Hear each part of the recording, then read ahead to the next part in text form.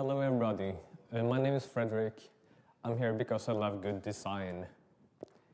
I care a lot about design, so much that I rarely get an app done because by the time it's completed, I already have ideas for how to redesign it again. And eventually I go so deep into caring about the design process that I'm spending most of my time researching new methods for designing apps and not so much doing any finished apps at all. This research has taken me into learning about the history of design, both in general and design of human-computer interaction, and also systems design that is not in the user interface, where it's possible to use a theory of computation to make things that are much cooler than having some junior programmer writing by hand. Brno is a really good city because there's so much design to see here. Here's one example, it's Villa Tugendhat. If any one of you got to see the inside of this, you're really lucky. The tickets have to be booked months in advance.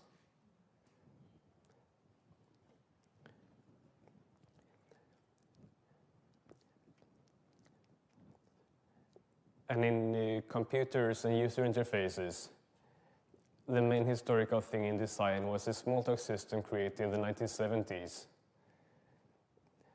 And it has a related project, Dynapad, which is when the tablet computer was invented. And the purpose back then was not to make people consumers in an app store. The purpose was to teach children about programming. So it had to be easy to make an app with a graphical user interface because it was tested on 12-year-old children. They found out that it should not take more than 20 lines of code to make a user interface, a graphical user interface, because that's as much as a child can keep in their head. But the Xerox Alto computer that they used, was not affordable to everyone, back in the 1970s at least. So the rest of the world still stuck with text-based interfaces. This is an example that people still use today. It's a top command that you have in Linux.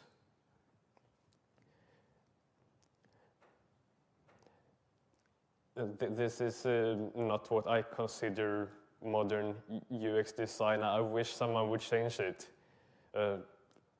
But maybe people like to torture other people with this kind of old user interfaces that require a lot of expert knowledge. If I were to redesign this, I would have it look more like this instead. In the previous example, you have ASCII art for outlining the tree of processes.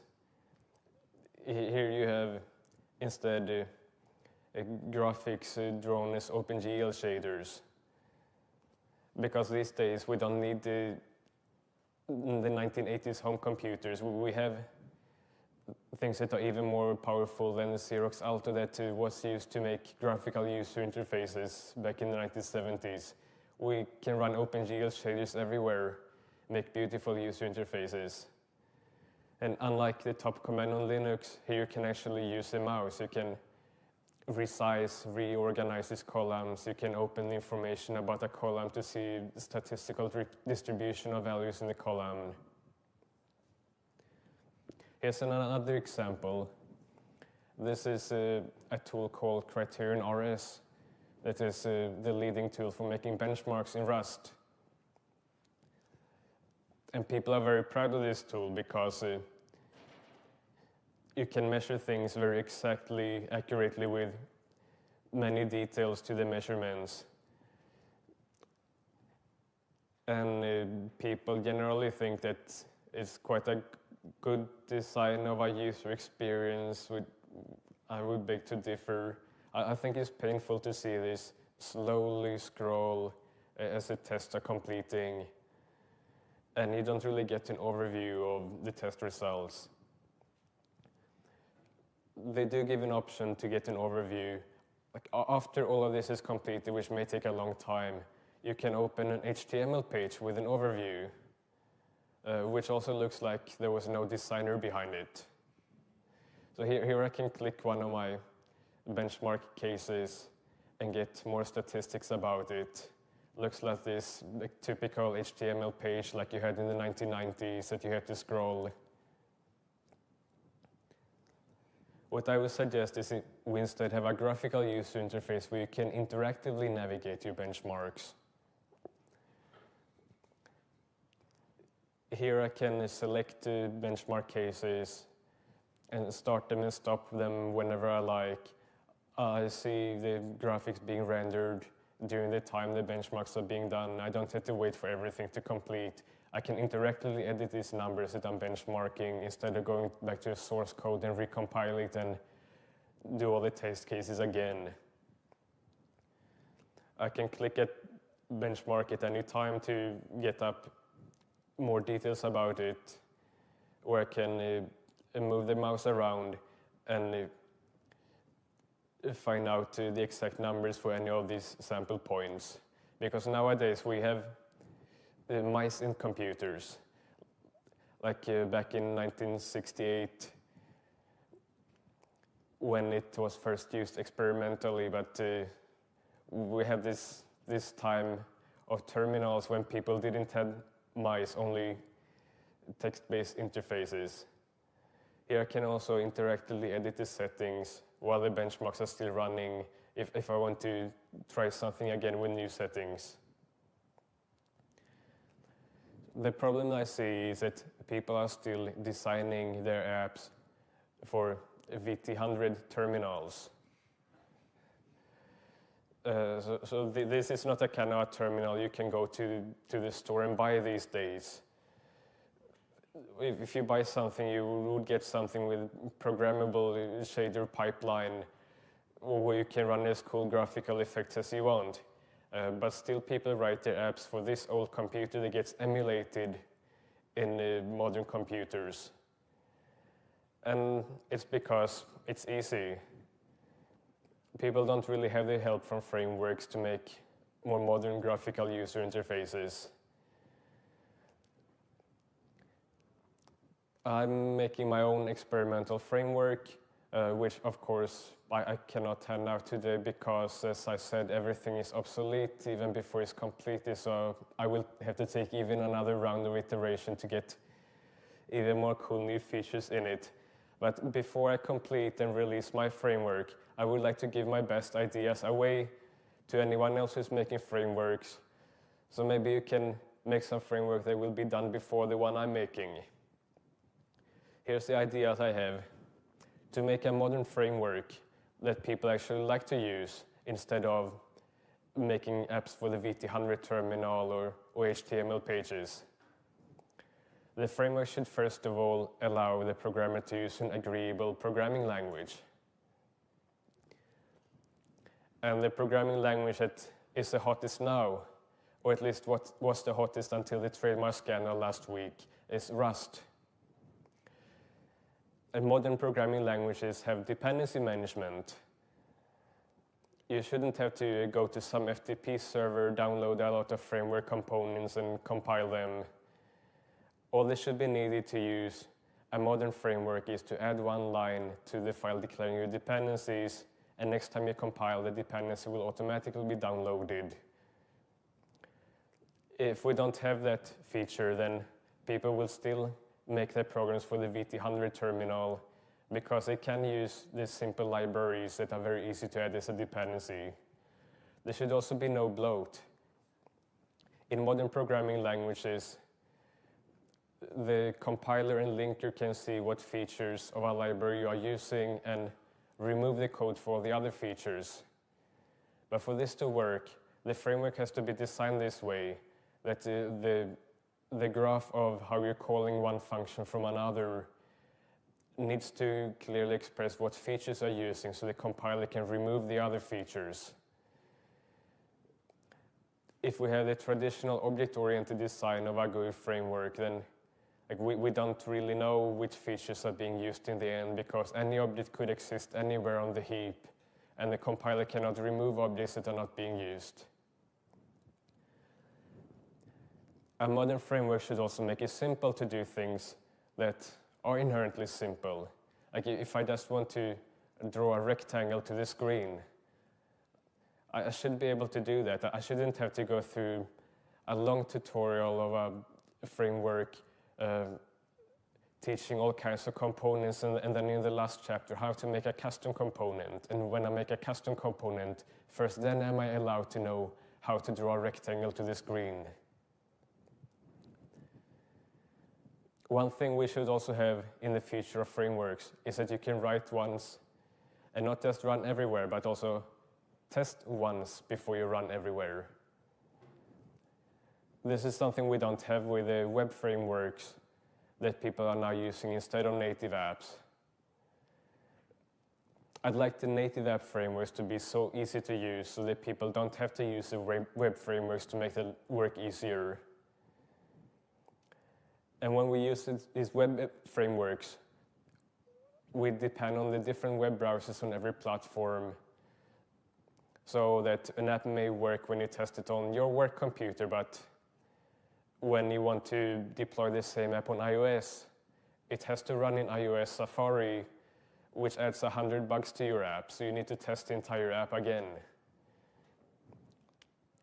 If we put the rendering completely inside the app instead of depend on external frameworks to render the app, we eliminate that problem.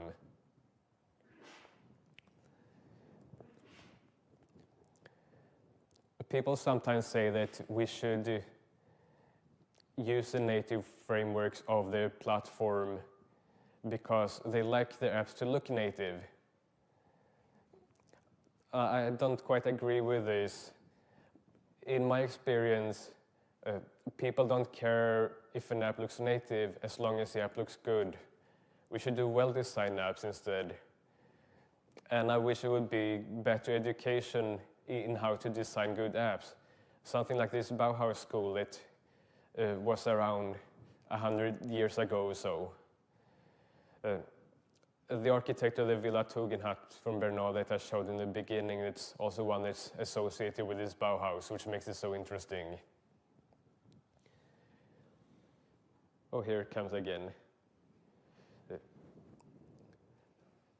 In the Bauhaus, they had a curriculum of how they work with different materials and color studies, material studies, geometry studies, compositional studies. And if you look at the designs, well, there are some things that don't look quite modern because the materials they used back then were not modern, but the rest of the design looks like it could have been made today, because they came up with how to design things in a timeless manner. Before the Bauhaus, if a chair came out of a factory, then even though it's factory made, this chair imitated the design that a carpenter would make by hand. Whereas the Bauhaus would look at what materials and processes available in a factory. They see a factory can bend tubular steel, so they design a lot of chairs made out of tubular steel. 100 years later, after Bauhaus, we have Google making their material design. Here you can see them doing material studies,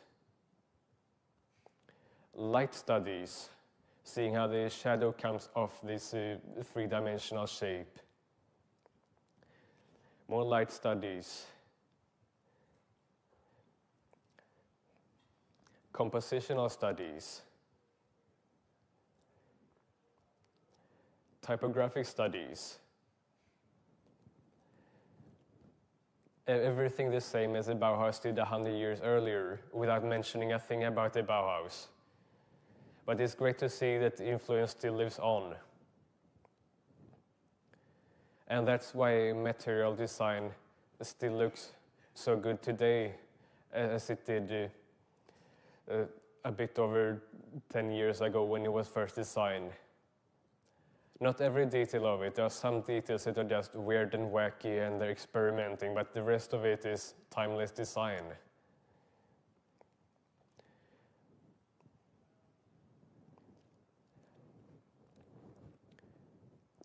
Now, for the future of frameworks, there should be a programming language that people actually want to use.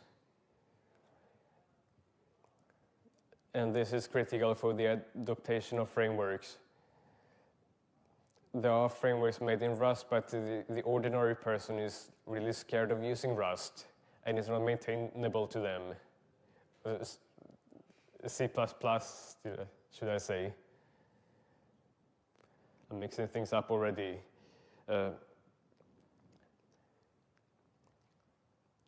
With Rust, we for the first time have a language that allows the people doing the low-level system integration to use the same language as the people who do the UI and scripting and such. So in general, the reason to use Rust is it is a well-designed language. It's also a very high-level language. Here I have a little example to point out what's a high-level language.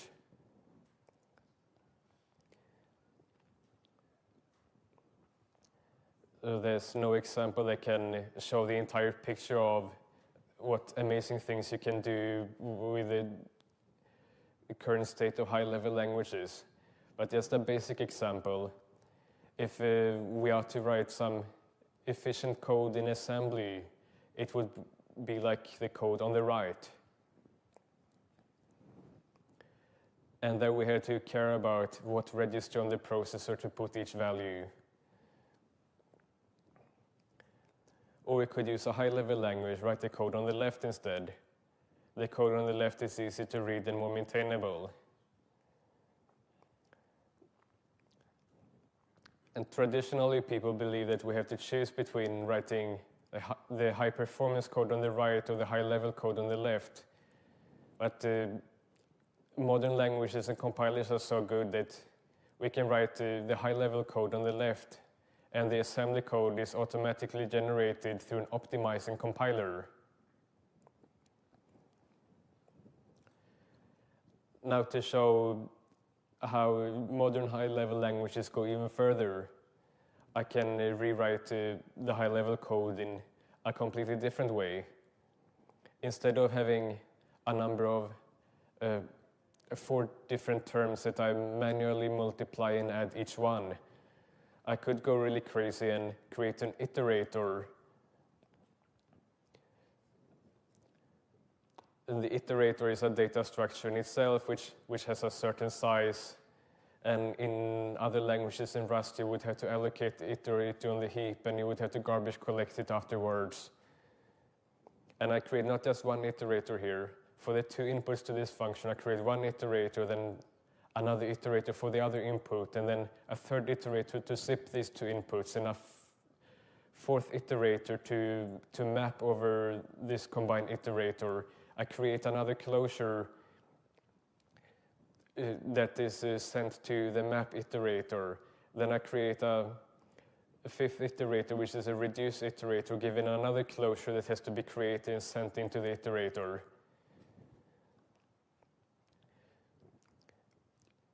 Because Rust allows the compiler to tell exactly how these iterators are working internally. The assembly code on the right is still exactly the same as the example without iterators. Instruction by instruction is all the same. So I don't have to choose between manually writing each of the multiplications and additions and using iterators. In other languages, someone might say, we cannot use these iterators because the performance would be too low. Whereas here it makes absolutely no difference whatsoever. And if I like, I can even make this function generic. So now, instead of having 4 values in the input arrays, I have n values, where n is a constant number, where you can put in any number, and the compiler will give you a new function for each different number. And just for this example to work, I have an example function below that sets it to 4 inputs. We can see that the assembly code that comes out is still exactly the same. And now reusing the same code, I can create another example function that has 2 inputs instead of 4. So I get two different functions in the assembly code specialized for these two different input sizes, running each special case in the highest possible speed, which is important here because it's an audio processing algorithm, and if I use these iterators without turning optimization on, it would run too slow, the audio will be choppy. I can go even more crazy, and here I've removed the generics, just have a variable-sized array, but the compiler doesn't really care. It sees that it's probably better to make a different copy of the function for the two different input sizes and make them two special cases. That's why Rust is a good language in general, but why is Rust a good language especially for apps? I would say because it's a versatile language, both horizontally versatile and vertically versatile. For the horizontal versatility, every Rust compiler is a cross-compiler. So you develop your program on one platform, you compile it for any platform. And really works on all platforms. It can make optimized native code for any platform, plus it can do WebAssembly output that you can run on the platforms that don't allow running native code. And what comes out of the compiler will be dependency-free, so you can easily combine it with another program without bloating it. You don't need to install a Rust runtime on the target system. For the vertical versatility, you can use Rust to develop the full stack of your app, all from the low-level system integration and the high-performance algorithms to the graphical user interface it runs on top. And even if you want to do some scripting and testing, you still make that in Rust, because Rust is a good language even for writing easy things, not only for writing the difficult things.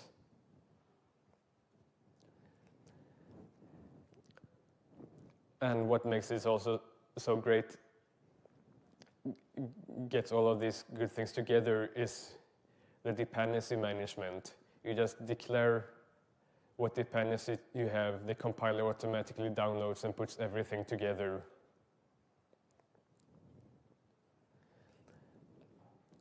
Now, to do this custom design instead of using the native frameworks of the operating system, in my experience, I've only needed to use very few graphical primitives. Everything in the screenshots you saw before is composed out of these 6 primitives. A rectangle, a glyph that can be used to compose any text, a circle that you can also crop if you want to make rounded corners that don't look like a full circle, a card according to the material design specification. This card has a stack of 2 drop shadows that are Gaussian blurs at different radii, and is rendered as one OpenGL shader, so it's pretty efficient. You don't need to first draw the card into a buffer and then apply blur to it twice.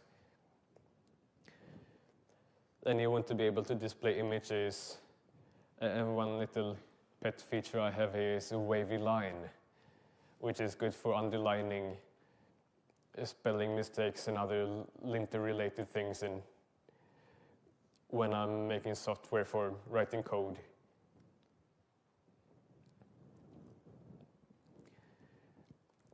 I think that we shouldn't have to write all code manually. We should have it automatically generated.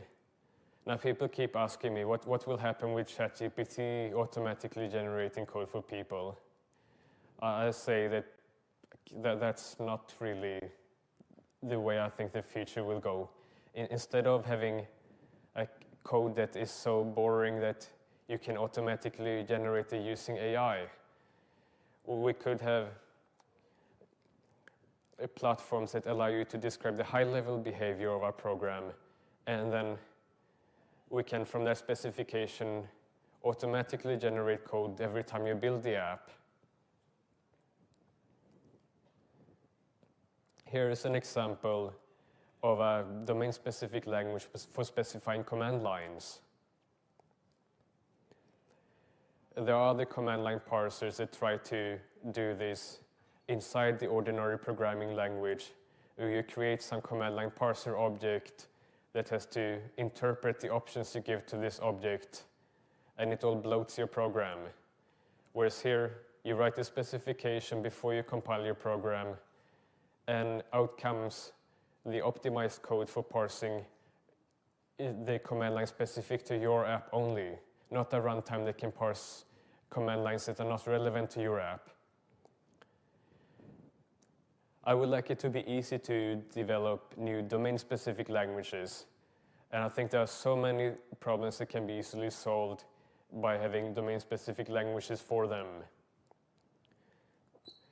This is a new approach to domain-specific languages that is a universal language where you can, in this language, specify the schema of another language, and then you write a program in this new language that you just specified, and it took 5 minutes to specify. Otherwise, when you create a new language, you have to solve all these boring problems again, like should there be tabs or spaces for indentation? Whereas using this universal language, you don't have to solve the problem has already been solved for you. And to this particular question, should there be tabs or spaces for indentation, there is one correct answer, and the correct answer is no. There are no tabs or spaces here. These are just tokens or building blocks, and this app is free to lay them out in any layout because there aren't any tabs or spaces to restrict what part of the screen this app can display each part of the document. And the program can also interpret what you're giving, what you're writing at the time that you're writing it, and display this table of contents and explanations of this selected token, and provide auto-completion even for really big things, just because it has a schema of the language. Syntax analysis here is not an optional feature. It's not something extra that you had to put extra work in, because the language was defining a schema to begin with. It all comes for free. So when you resize this document, the document reflows. So we also don't need to have any coding style telling how long should a line be. Well, it's up to the app that displays the code to format it in the most beautiful way possible.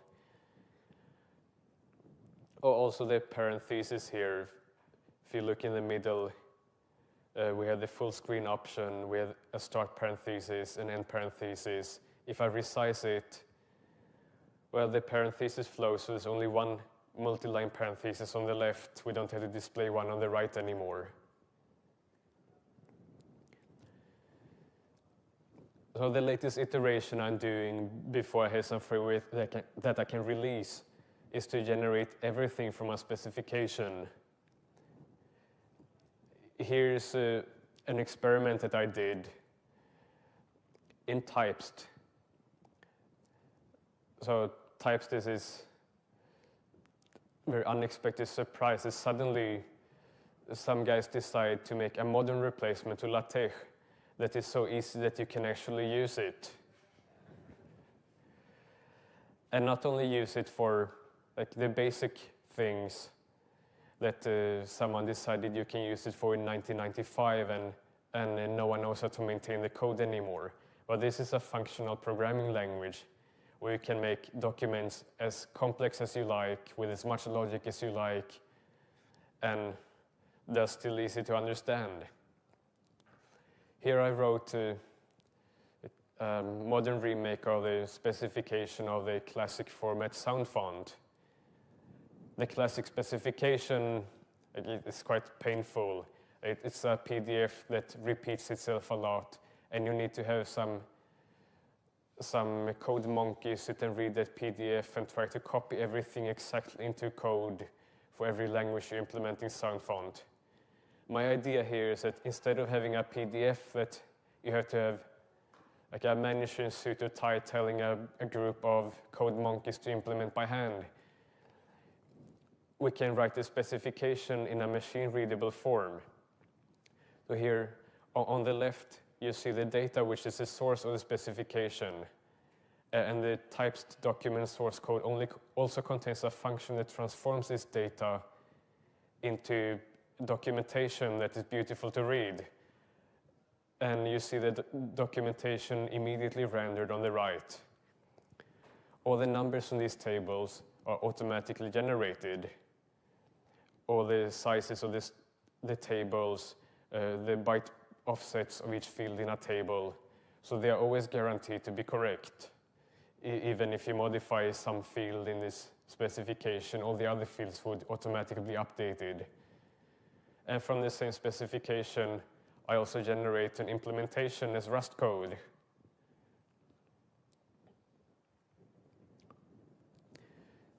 For the final part, I have some apps where I want the user to be able to install extensions to provide new features to the app. So I had to figure out what's the best approach to do that. And I have a list of requirements here. Extensions have to be compact. We shouldn't have some popular app store where people say, oh, this app is lightweight because it's only 70 megabytes. Now, extensions for your app should be really compact. They should be machine readable so you can distribute an extension, install it on any platform. It should provide security. If you install an extension from untrusted author, it shouldn't be able to access your private data.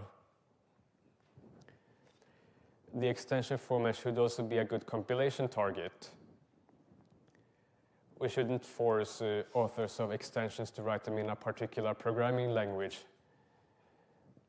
We can see, for example, JavaScript, which used to be a programming language where people write their code, but now JavaScript has become a compilation target. You always use a compiler tool chain to compile your source code into JavaScript that then runs in the browser. But better make an extension format that is designed to be a good compilation target to begin with, so not a text format. And the runtime should be embeddable, so not something big like the JVM that you have to install as an external dependency. It should generate efficient machine code. Many languages previously used for making extensions to apps are designed to be interpreted, not compiled to efficient machine code. You can have a JIT compiler that tries to optimize it, but since the language was in first place not designed to be compiled into machine code, the JIT has to be very complex and also prepared to de-optimize your code when it meets some edge case. The machine code should be able to run without any runtime overhead. So to combine with this with a security requirement, the security of the program has to be verified before the program runs. So we don't have any runtime overhead for verifying security of the code being run. It should be possible to send messages between the host and the extension, and to send messages between two different extensions so we can build a better ecosystem of extension collaborating with each other. And these messages should also have the security, so one extension cannot access the private data of another extension. And these messages should be possible to send without copying the contents of the message. If you send a string from one extension to the other, you should only be able to copy the pointer, not the string data itself. Some applications you see can be extended by adding DLL files. And DLL files allow compiling into efficient machine code, and they have no runtime overhead, but they also have no security and only work on one machine that they were compiled for.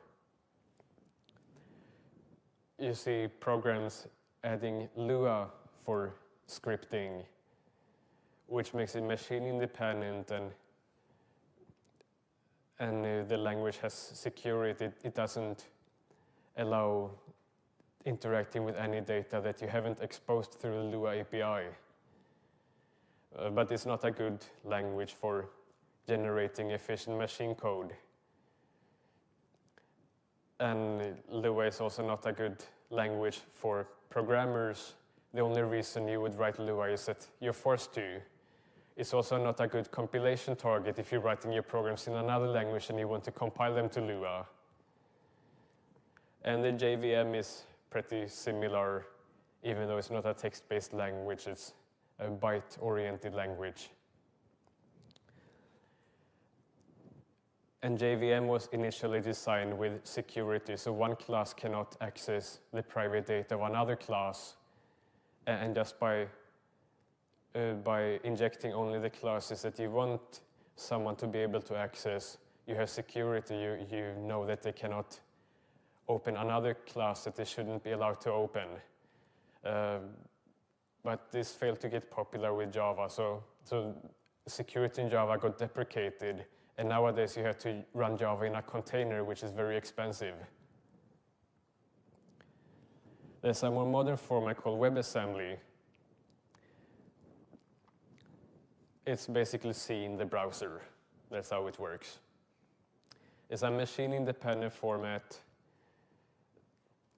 a byte-oriented format that is designed closely to how machines work in general, but not for any machine in particular. So when you load the WebAssembly code, you do one final compilation step to turn it into optimized code for your particular machine. It is secure. One module cannot access the private memory of another module. But the type system is very lacking. It's C in the browser, so you have only the C types, like small integer types and pointers to memory. And this memory cannot be shared with other modules. You also cannot shrink the memory after you've grown it. So there's no deallocation. So with that, there is some critical disadvantage to every extension format. But there is an interesting way to make a format that overcomes all these disadvantages. One that has the type-based security like Java used to have before it was deprecated, and it also compiles to efficient machine code like WebAssembly. And this is by using the Rust type system, which is one that works really well, not just for programmers, but also for verifying the security of our program. So we could have a compiler that doesn't remove the type information from the program as it's compiled, but keeps enough type information that the computer receiving this program can, just by verifying the type information, know that the program is safe to run without having any runtime overhead for checking security. So I propose for extensibility in apps to have a format for distributing extensions. It's a Rust-like type system that provides the security with the types checked on compile time when you install the extension, not on runtime, and allows making efficient machine code just as fast as running an unsafe DLL file, and allows, like in the Rust programming language, to borrow a value that is owned by another module, or even move a value from one module to another by only moving the pointer, not the underlying data. And the type system itself would ensure that there's only one owner of this pointer, and you cannot call any private methods that belong to someone else.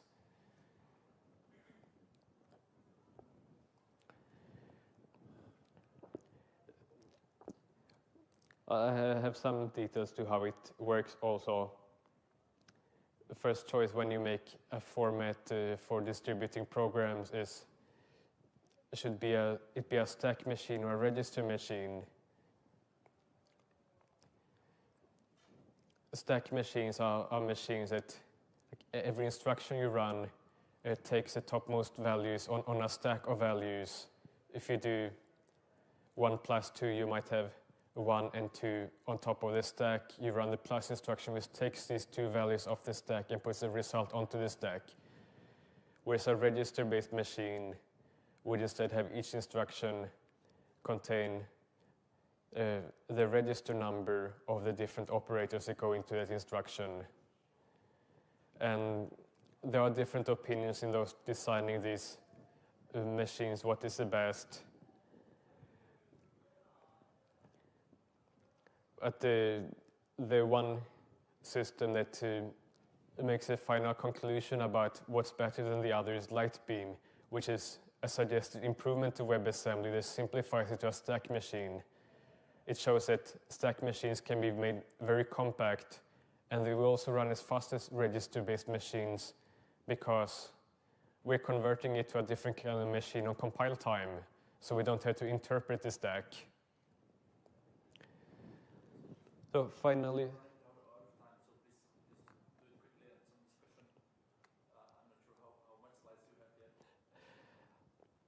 2 slides left. So go ahead.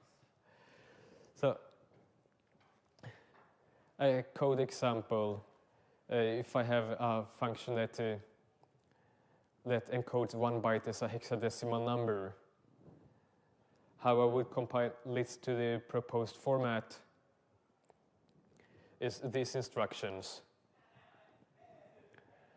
I could go through and explain these instructions, but I don't need to take all the time for that. You just come ask afterwards if you're interested in how these instructions work. And in total, these instructions are 14 bytes long, significantly shorter than the source code for this function.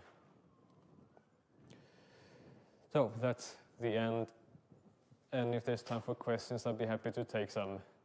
And I'm happy with also the more critical questions if someone disagrees with me, because I might have some interesting information about why there are different opinions.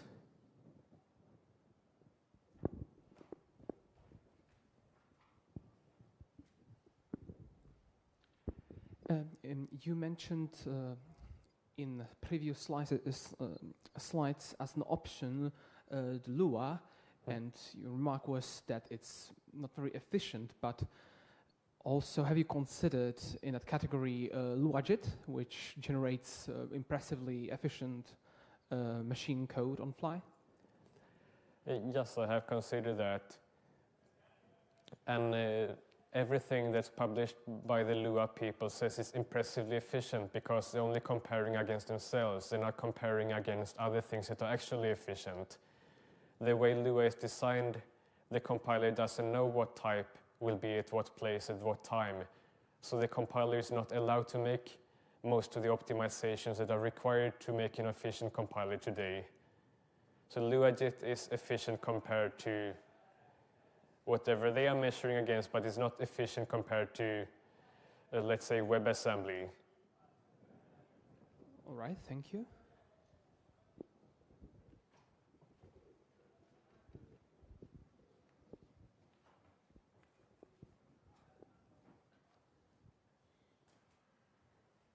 So I don't see any other questions, so thank you very much for your talk.